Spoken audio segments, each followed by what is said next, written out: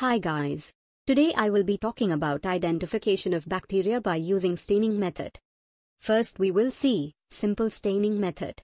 I will cover differential methods in the next video. Now, let's start.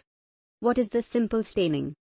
The use of a single stain or dye to create contrast between the bacteria and the background is referred to as simple staining. Its chief value lies in its simplicity and ease of use. Simple staining is often employed when information about cell shape, size, and arrangement is desired.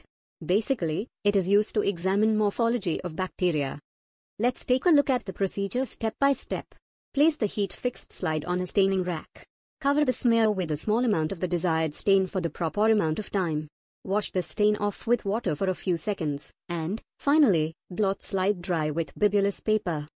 Basic dyes such as crystal violet, its staining time is 20 to 30 seconds. Carbol fusion, staining time 5 to 10 seconds.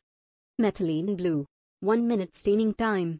Once bacteria have been properly stained, it is usually an easy matter to see their overall shape. For future reference, these are shapes of bacteria. First is coccus, it is spherical in shape. According to arrangement, it is classified as Diplococcus, Streptococcus, Staphylococcus, and Micrococcus.